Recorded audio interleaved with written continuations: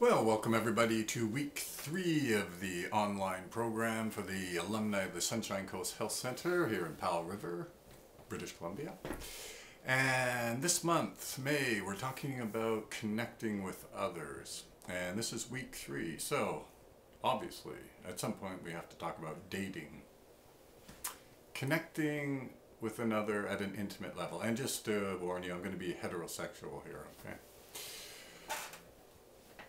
So ideally, well, in a Reader's Digest kind of way, the idea of connecting with someone at an intimate level is, I love you for who you are as a person. Okay, that's the basic idea. I love you because you are different than I am, and that difference, the way you make sense of things, is what appeals to me. Okay, so in this very simplified way of looking at things, that would be a good way of connecting intimately with another person. But a lot of people in early recovery, they don't do that, right? One of the more famous examples is 13 stepping, right? This is from the 12-step program, very famous in the 13 stepping.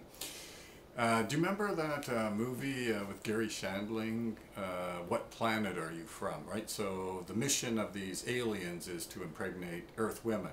So Gary Shandling ends up on Earth and he has got to find a woman to impregnate. So I think the first place or the second place he goes to is an AA meeting because it's kind of easy. That's the 13th stepping kind of idea. So 13 stepping basically is I'm going to get all groomed up and look nice, and there's going to be some vulnerable woman with, like 3 days of recovery. And all I have to do is look like I know what I'm talking about, and then I can help her out, right? She'll be so impressed by this, right? And by the way, I know a counselor who, her clientele are all women. And who are women addicts, and she tells me the toughest things that she has to help them understand is that their method for getting recovery doesn't work very well. And again, not 100%, but very often what their method is that they're sort of sitting around waiting for Prince Charming to go break down the door. And what she has to convince them of is they have to become the princess. And once they become the princess, then any number of Prince Charmings are going to end up at the door.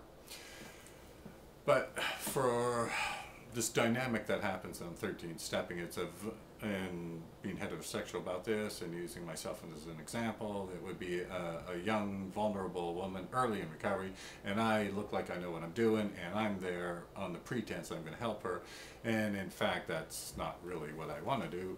I just want to use her to satisfy, to get rid of my loneliness or whatever. Okay, so it's a very bad way because it's not this concept of I'm treating this other human being as a woman in her own right with different thoughts and different struggles and everything else, and that's what I care about. So it's not a level playing field. I'm actually using her. I'm taking advantage of her to satisfy my own desires. Right? So that's why 13 stepping almost never works. In fact, I personally don't know of any instance where it did work, although I'm sure one or two must exist. But this idea of 13 stepping, or of and other instances where you're not connecting with a lover on a level playing field, and generally speaking, all of these instances will be disasters. Another example, Kathy, our family program director, comes up with the damsel in distress, right? So this is the tactic. I'll find the damsel in distress and I will rescue her. And in my own mind, I may be thinking like, oh, I'm just being, the knight in shining army, and I'm helping out another human being and all that and stuff. But when we talk to the fellows about this, it's interesting how they, what really comes out, and very often a bottom line would be something along the lines of, well, I feel so bad about myself that only someone who's really troubled could even care about me. I would never in a million years be able to get a healthy woman because, I'm a piece of dirt. Very often that's at the root of the rescuing. Right?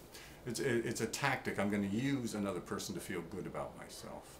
And again, not a level playing field, right? So it goes against that whole principle of successful relationships. And another one that I wrote about in the online program is this concept, a remarkable number of people do this, is that they will go out with someone, not because they particularly like the person, but because the other person's attractive. And they like to show them off in public and have all these people look at them. And by looking at their date, they feel good about themselves, right? So again, not a level playing field, right? And I know this one, I have lots of experience with it. Now, how many women have taken me out just to show me out in public? I think it's unbelievable. Anyway, the connection with dating. So the idea of connecting at an intimate level is similar to what we talked about last week, is to look at the person as a human being and how they make sense of the world. And then if that's appealing to you, then that's why you would care about something. So you don't go into a relationship, well, here's someone, so my job is to change them. That rarely works. Or here's someone, they're all nice, and then the honeymoon period's over, and now all these things I thought were cute are really irritating the hell out of me, so they have to change. Right? That's not what this deep connection is all about. This deep connection is about caring for this person despite all their flaws and warts and everything else, and to care for them at an equal level, right? And to care for the way they think about things, and even if those things are different than what I believe. But that doesn't matter, because I care for them because they are different. And yeah, we'll have some squabbles, but no big deal, right?